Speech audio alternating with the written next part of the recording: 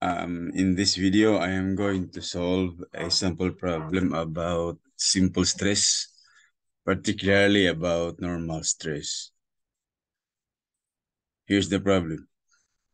Determine the mass of the heaviest uniform cylinder that can be supported in the position shown without exceeding a stress of 80 megapascal in cable BC. Neglect friction and the weight of bar EB. The cross-sectional area of BC is 150 millimeter square. So what is asked is the mass of the heaviest uniform cylinder. Now, and the given quantities are stress of cable BC, which is 80, allowable stress, and also cross-sectional area of BC, which is 150 millimeter square. So using the stress formula, we can solve for the force of BC, given ang stress and area. So what we will do is to draw the free body diagram of the cylinder and also the free body diagram of bar EB. And let's identify the forces. So this is the cylinder and this is the bar EB. Okay.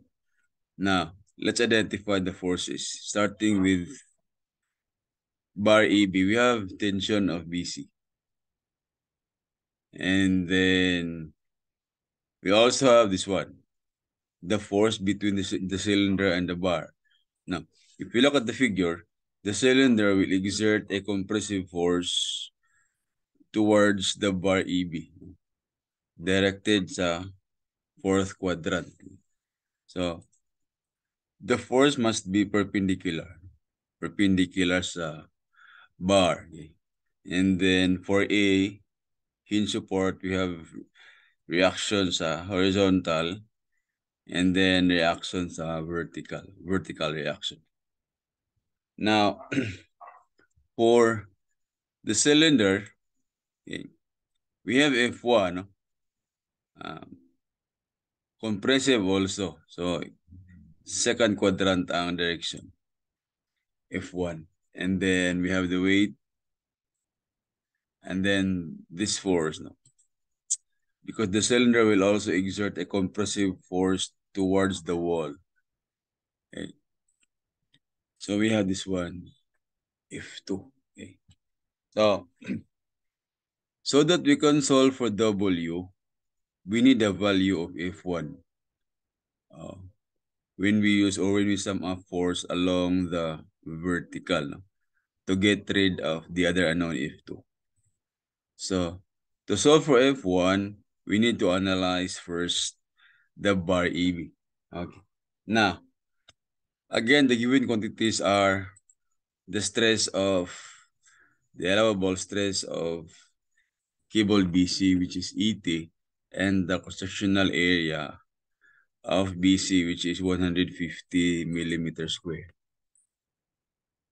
So, solving for TBC, this is the formula.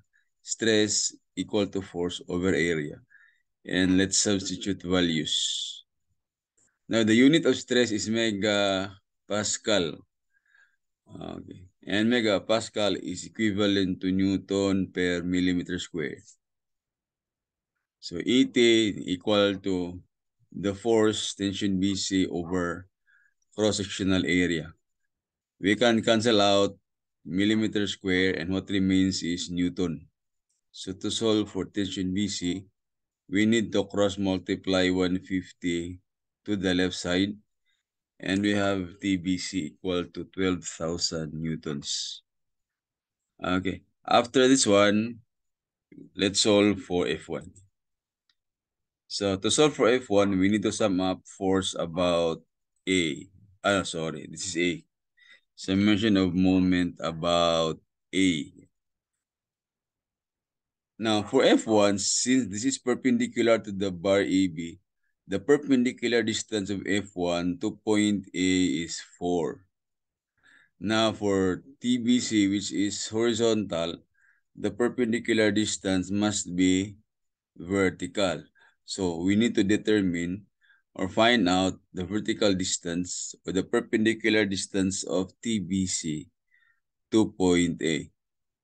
Okay. Looking at this figure, this distance is given 6 and then the hypotenuse is 10.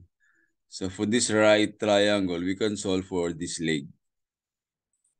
So this is 6 and by Pythagorean theorem, the other leg is equal to square root of hypotenuse squared 10 squared minus 6 squared. And the answer is 8. So 8 is the perpendicular distance of TBC to point A. So sign convention is counterclockwise positive. So the moment of F1 is negative since clockwise. And for TBC, positive since it's counterclockwise. Okay, we have TBC times distance 8 minus F1 times perpendicular distance 4. So solving for F1, we will substitute the value of TBC, 12,000. And transpose this term, and then after multiplying, you divide 4. So F1 is equal to 24,000. After this, we will now consider the cylinder. No? Okay. So for the cylinder, what we will do is we will sum up forces along the vertical. So we need this angle theta. Okay. So if this is theta, for this one, F1, we can draw a horizontal line. So for this triangle, the total is 100. The total angle is 180. Interior angle is 180. So this one is 90. And if this is theta, then this angle is 90 minus theta. 180 minus 90 minus theta. So the remaining angle is 90 minus theta.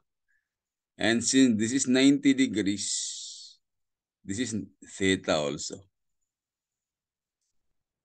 And if this is theta, this angle is also theta. Therefore, the vertical component is F1 sine theta. This component, no? Opposite side, F1 sine theta. So, summation of force along the vertical, sign convention upward force positive. We have this one, F1 sine theta minus W equal to 0. So, solving for theta or sine theta, we can make use of this triangle. Sine of theta is opposite over hypotenuse. So, sine theta is 6 over 10 or simply 0.6. So, next is we substitute the value of F1 and the value of sine theta. And for weight, it's mass times G. So, it's mass times acceleration due to gravity. So, transpose this term, and then after multiplying this one, the two values, divide it by 9.81. And so the mass is equal to 1,468 kilograms. So that's it. So if given a problem where there are more than one bodies, you need to draw a separate free body diagram for each body. So I hope that you have learned something from this video. Thank you for watching.